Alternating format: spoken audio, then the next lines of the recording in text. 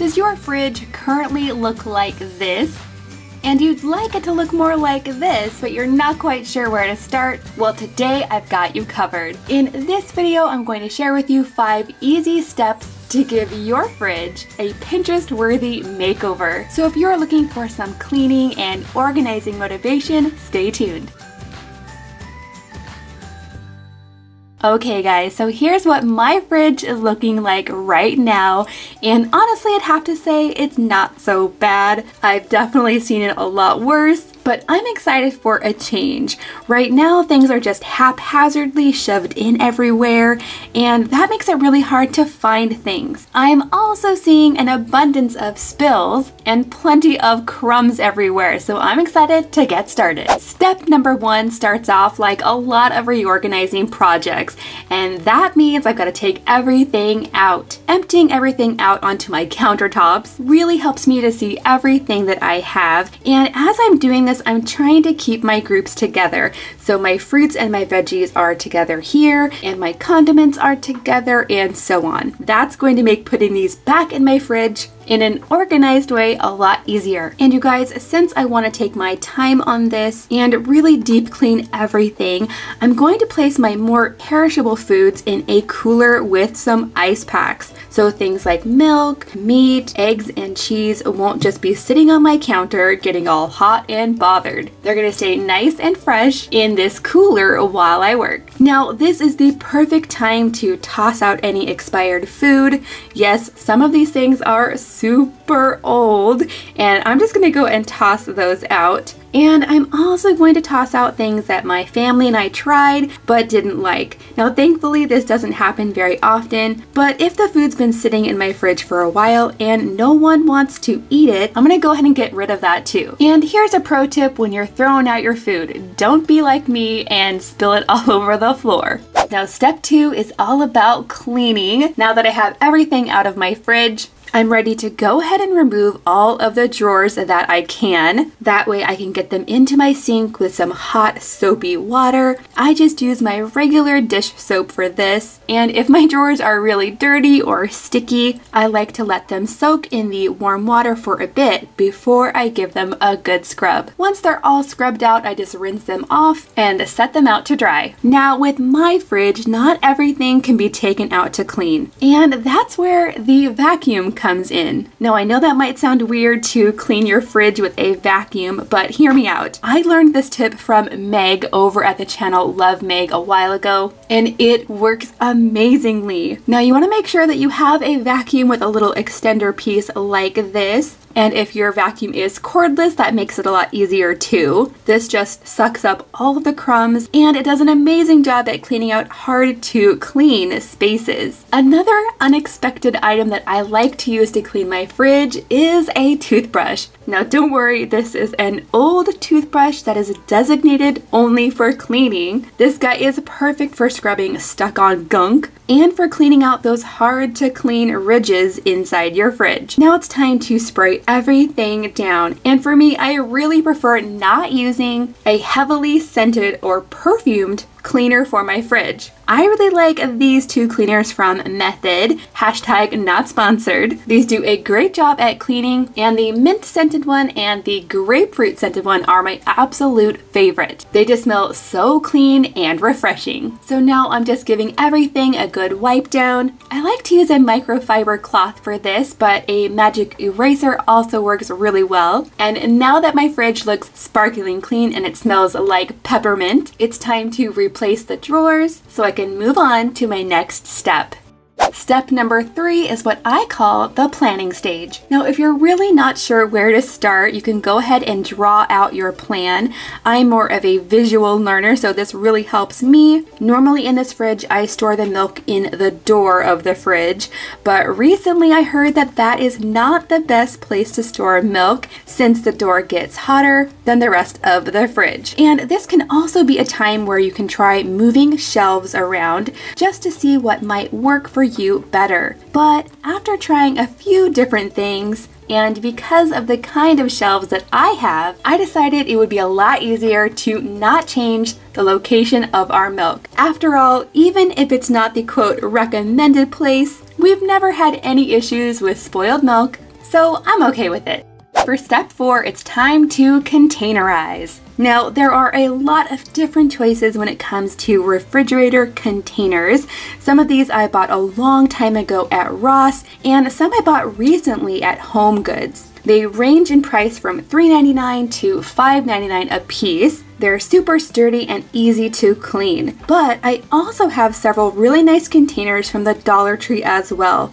These aren't quite as big or see-through, but they are really great, especially for just $1. In the past, I've organized my fridge and my pantry using only Dollar Tree baskets. So you definitely can do this on a budget. I'll go ahead and link those videos down below if you want to check them out. Now, I like to play around with these containers while they're still empty, just to see my options and to figure out which configuration I like best. And now comes the fun part, putting everything back. If you were a fan of the game Tetris back in the day, this is definitely going to be a lot like that. For my fridge, I created different zones for everything. If you know me, you'll know that I love all things rainbow, so I put as many things in rainbow order as I could. Starting at the very top, I went ahead and prepped some of my kids' favorite fruits and vegetables. This makes choosing a healthy snack a lot easier because they're ready to go. And right next to them, I put a lot of my favorite drinks.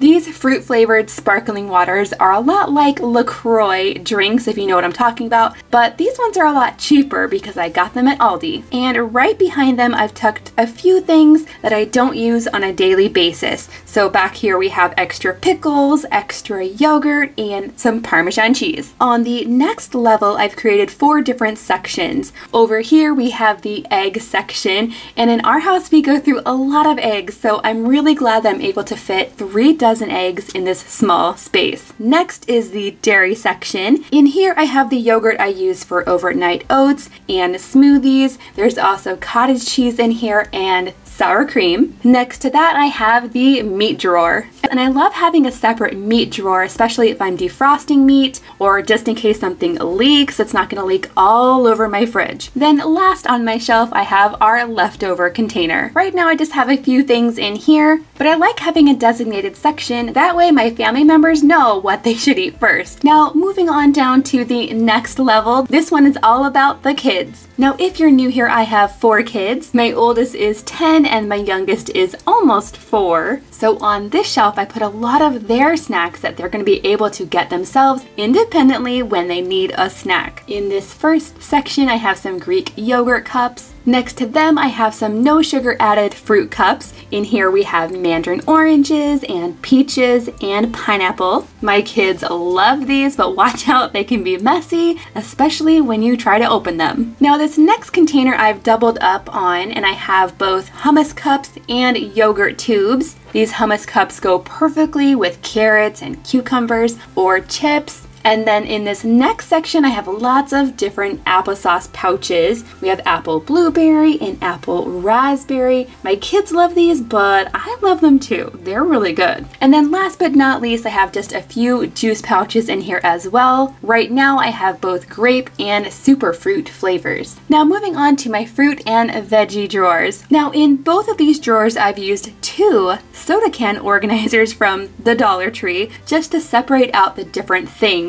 Over on the fruit side, I have apples, mangoes, and then I have lots of different citrus. I have lemons for my water in the morning, limes to add to my dirty Cokes, and my kids love to have these oranges in their lunches. Then over here on the vegetable side, I have some carrots and some celery and a cucumber, and I actually haven't washed these at this point. My plan is to wash them as I use them. Now that brings me to the little skinny drawer at the bottom, and I like to call this the meat and cheese drawer. In this first container, I have all of our different lunch meats and pepperoni. In the container right next to it, I've stored all of our sliced cheese cheese. So in here I have provolone and Swiss and cheddar. Over in the next container I have some sticks of cheese, both cheddar and mozzarella, and then I have just a few little Baby Bell cheeses as well. And then in this last section is another new thing that I'm trying out.